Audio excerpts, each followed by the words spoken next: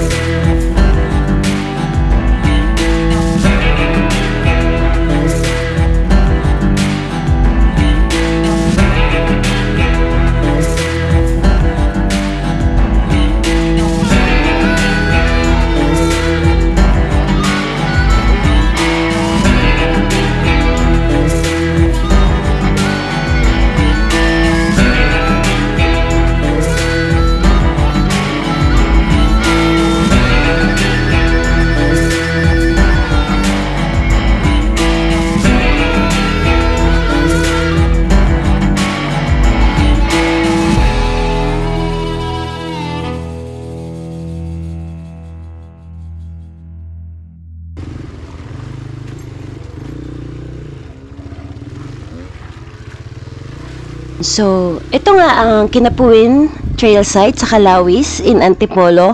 Malapit lang siya sa KRB, siguro around mga 15 minutes away from KRB. So, isa to sa mga paborito kong trail spots dahil napakaganda ng view dito. Hindi ako nagsasawa na puntahan tong lugar na to, lalo lang kapag maulan, as in fog siya. So, usually dito namin dinadala yung mga friends namin na beginner or first timers kasi hindi siya ganun kadali, hindi rin siya ganun kahirap, and may rewarding na magandang view at the end of the trail.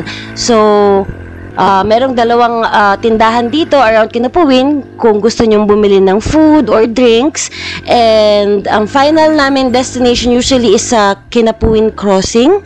Nandito yung tindahan ni Aling Lolet. Okay, so dito kami nagpapahinga before kaming umuwi or before kaming pumunta ng ibang ruta kasi from here marami pang ibang pwedeng puntahan. So pwede kang mag-El Brando, diretso ka ng San Joseph, pwede ka rin dumiretso ng Kinapuin River. Yun. Ano masasabi niya? Ang sarap.